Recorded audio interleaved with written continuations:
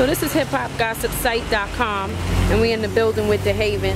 And for those who are not aware who DeHaven is, can you just explain to them who you are?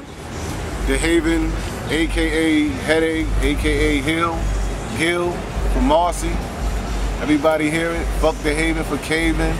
DeHaven taught me the game. Everybody know it through Jay-Z's lyrics. You know, that's who I am.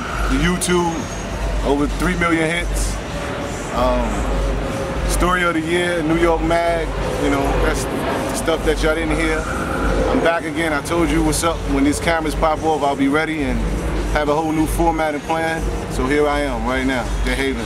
Okay, now for people who are not aware and who haven't seen your YouTube clips, what was your relationship like with Jay-Z? Who were you to him?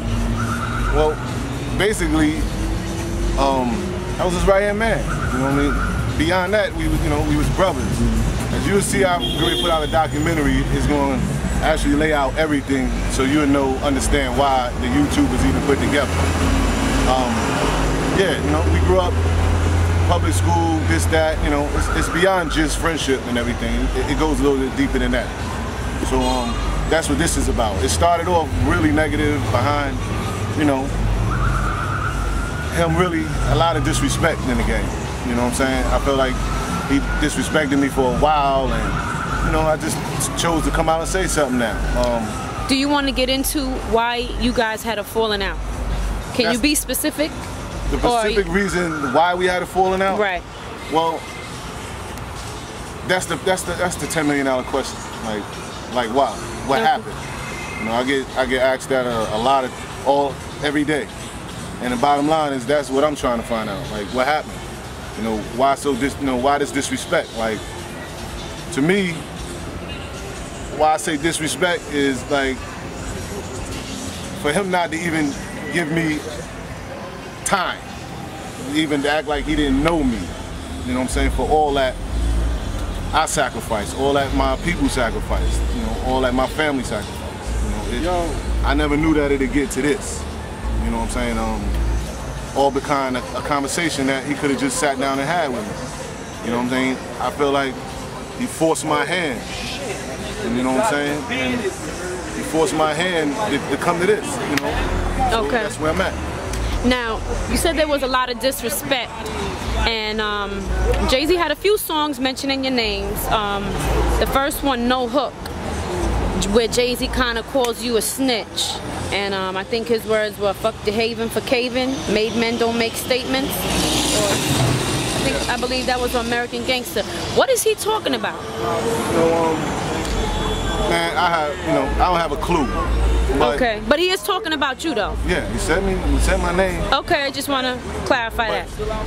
The fact of the matter is, to even label me with some statements or some snitching statements, I think that's about the utmost disrespect. It is, especially streetwise. Streetwise. Yes. You know, I can make it get ugly. Mm-hmm. You know what I'm saying? It can get crump behind that. But at the end of the day, it ain't even worth it. You know what I'm saying? I would be, you know, I'm mad. Okay. I figured if you man enough to make a statement like that, my whole point is, so tell me what you're talking about. Okay. Produce what you're saying. Because that's the problem with that word snitch today. You know what I'm saying? You use that word like it's just any ordinary word. My thing is, man, back that up. They need to. You know, back that up. You know what I'm saying? That's the only thing I'm saying. Like, why would you say something like that? You know, to that magnitude to get me hurt. Just behind really your image, to save your image and you know, your credibility. You know, I'm not stressing that because I thought the fact that, you know, he said that without thinking just like I did the YouTube. Now, are you surprised he said those things about you? Or are you not surprised? Well, when I think about it, you know, that was the reply to the YouTube. You know, I just finished cussing out his family. I cussed out his mom, you know, and I can understand that kind of anger. Like, you just gonna come out and say that. But why would you feel the need, so to speak, to, you said that you disrespected his family. Why would you feel the need to do that?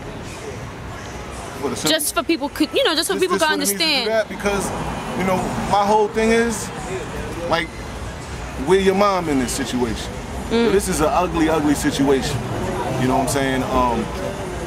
I feel like, you know, she could have said something. She should have spoke to him and said, yo, you know, this need to be cleared up. Right. You know, from my understanding, she did that with Nas.